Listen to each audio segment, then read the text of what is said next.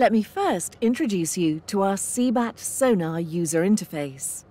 In the main display, here we have the sonar at the top, wedge display below, and the seabed as the green line in about 7 meters of water right now. The 2 yellow lines that you see are our adaptive gates. I'll come back to adaptive gates a little bit later when we're talking about tracker. At the bottom, we have a couple of menus that expose all the various basic sonar settings to the operator, so that the operator can change anything he wants. We can see range, pulse length, power and gain, but also absorption and spreading, swath coverage and steering angles. Everything is available. We'll come back to some of those features a little bit later. Over to the right, we have our normalized backscatter display, a waterfall display showing normalized backscatter. Normalized backscatter is a SeaBat unique feature. It's a SeaBat unique output where we have compensated for all changes to basic sonar settings in real time. I'll come back to normalized backscatter a little bit later in more details. On the right, you will find a number of slightly more advanced menus, recording settings and multi-detect settings, but we'll touch on some of those a little bit later. Let me show you some of the visualization features we have in the SeaBat user interface. The seabed has traditionally been displayed as a green line, or in fact, a number of soundings.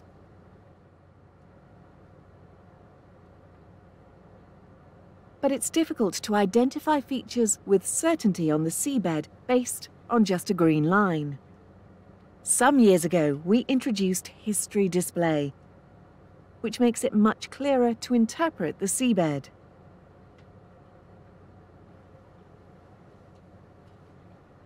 With the version 2 update for SeaBat sonars, we have improved this feature by adding color by depth.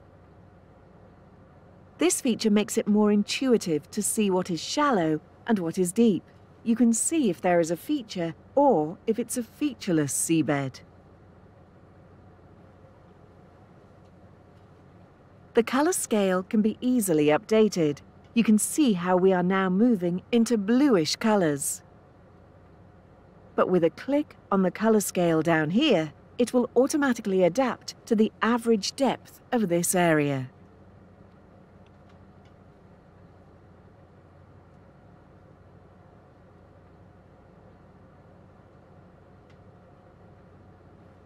With the SeaBat version 2 update, we introduced 1024 beams per ping. The SeaBat sonar has always been capable of 512 beams per ping, but we have increased that now, and thereby doubled the sounding density from the same piece of hardware. Let me show you the difference between 512 beams and 1024 beams. Right now we're looking at 512 beams. But let's increase this to 1024 beams. You can see the difference in sounding spacing. You can see the difference in sounding density from 512 to 1024. Of course, you can also scale down if that is needed, for example, to 256 beams. This is sounding density with 256 beams. Let's talk about the tracker. Tracker is a SeaBat autopilot that controls all basic sonar settings. No need for highly skilled operators to operate a SeaBat sonar. You click one button and Tracker takes care of everything. Let's see how it works. Let's first change the range setting to something incorrect. See how we are cutting off seabed on the port side here. Now, enabling Tracker. In a matter of few seconds, we should see that Tracker has adjusted range and potentially also power, gain, absorption and spreading to match the conditions that we have right now, both in terms of seabed intensity returns and range. Tracker, in combination with our adaptive gates, are a very powerful solution that brings you extremely clean SeaBat data. Adaptive gates are those two yellow lines that you can see here, above and below the seabed. They follow the seabed. They are not depth gates, they are adaptive depth gates. You can see how they follow the seabed. If you pass on top of features, they will also follow that feature like a wreck, sand waves, quay walls, etc.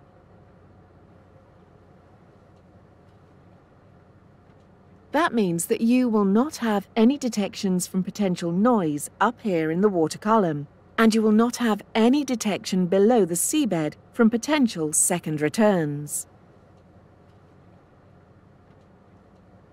Let's take a look at tracker performance while we go from deep 15 meters up to very shallow. Notice that tracker is enabled up here. There are no manual changes. Tracker is in control of everything, and you can see over here how the range setting is slowly changing from 40 meters to 44 meters, 42 meters, 38 meters, and so on. Tracker is completely in control of our range setting. That also means that Tracker controls our ping rate. Tracker adjusting the range setting in very small steps means that we're always pinging at the optimal ping rate. Notice how the adaptive gates follow the slope up, and you have no noise. You have no detections above the adaptive gates, and you have no detection below. A dataset collected with adaptive gates and tracker enabled is typically a dataset that doesn't require any post-processing.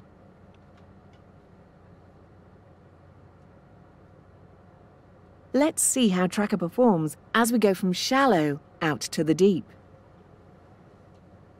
Notice the adaptive gates. They follow the seabed very nicely.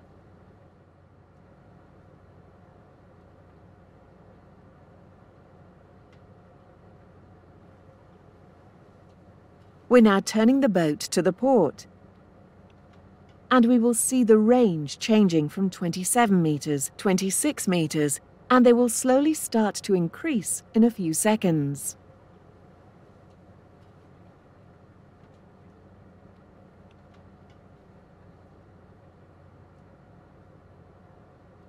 Tracker continues to use the optimal range setting for the depth in question. That means that we are always pinging with the ideal and optimal ping rate.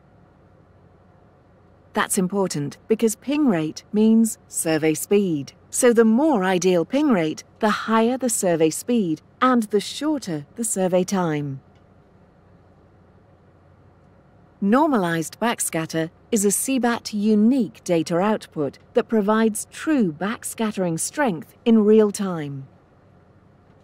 That means the data has already been compensated for changes to all basic sonar settings. You can see that tracker is turned off now. Now, if the sonar settings would change, pulse length for instance, that would normally have impacted the intensity return in the backscatter. But with SeaBat normalized backscatter, we don't see any changes because it is true backscattering strength. Let's change the pulse length, and you'll notice there are no changes to the backscatter intensity.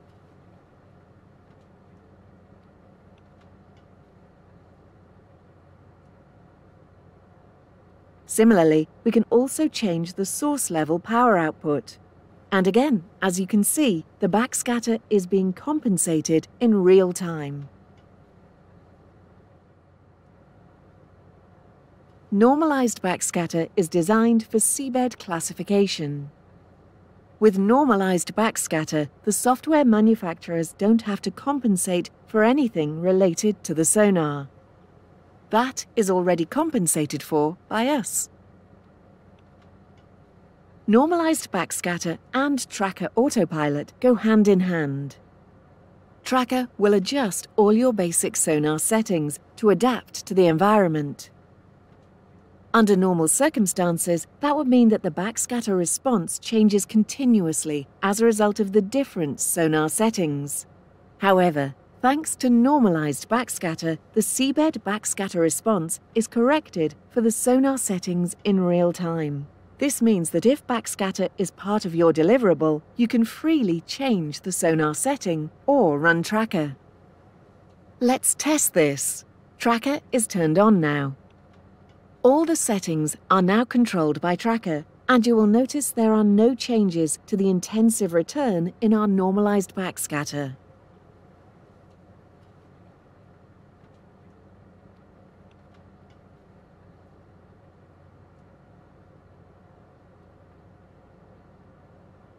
With the version 2.0 update for the SeaBat sonars, we've introduced a very simple and intuitive way of recording raw sonar data. Over to the right in our user interface, we have a recording tab. You simply need to select a path for the raw data and select the records that you want to record into the S7K file. Recording is started from the main display.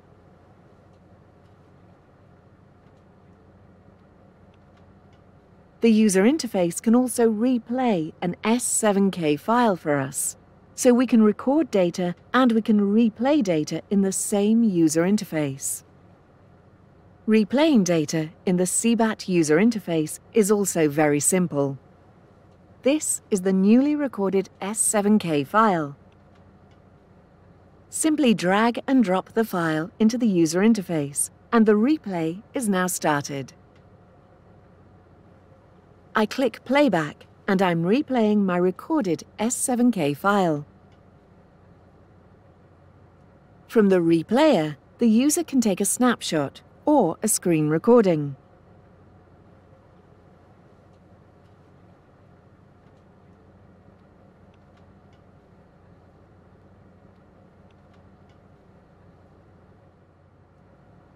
At the moment, the swath angle is set to 140 degrees. But that could be up to 170 degrees.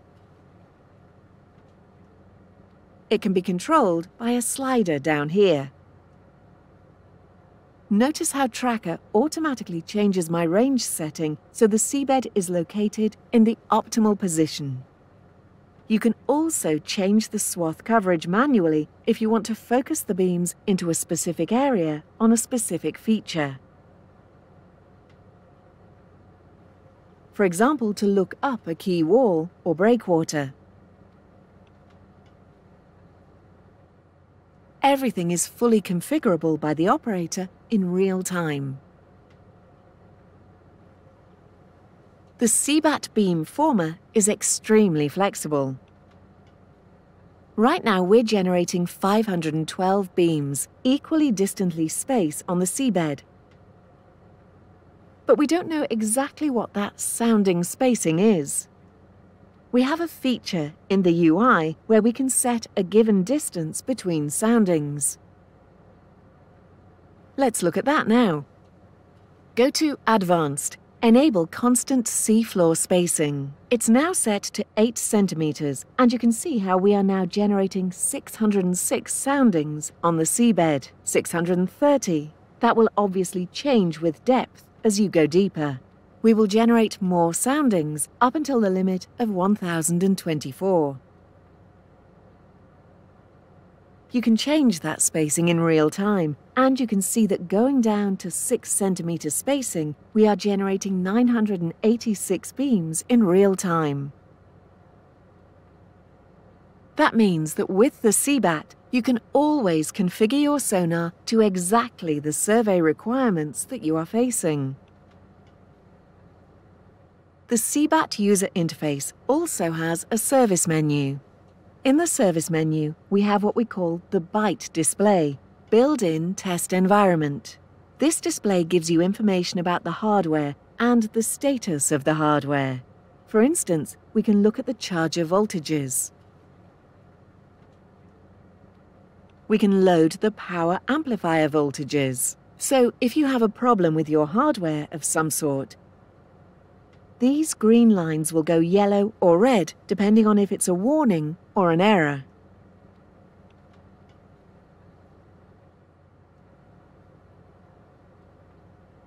You can save the entire byte information into a small HTML file. That is very useful if you have a hardware problem and you need support from our service team. You can save a snapshot, save it to the hard drive, and send that HTML file to our support team. Thank you for attending this virtual SeaBat demonstration. Teledyne Marine. Everywhere you look.